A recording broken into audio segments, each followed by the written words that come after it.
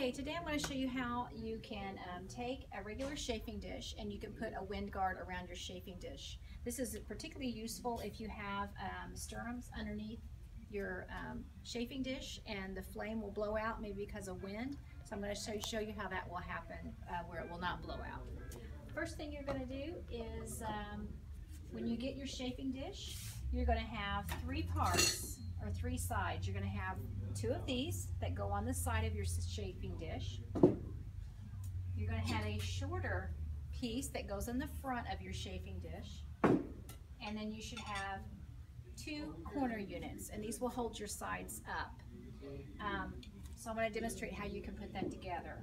The first thing you want to probably do is take your short piece and put your corner units in. So they just slide in. There's like a little groove here, if you can see. It just slides right in. And then you want to take your other side and just slide that one in.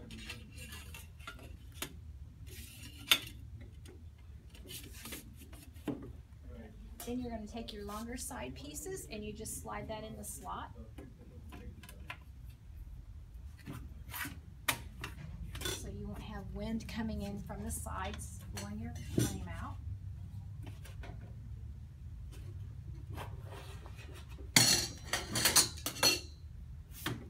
And then you just put it into place, and there you have it. There you have your wind guard.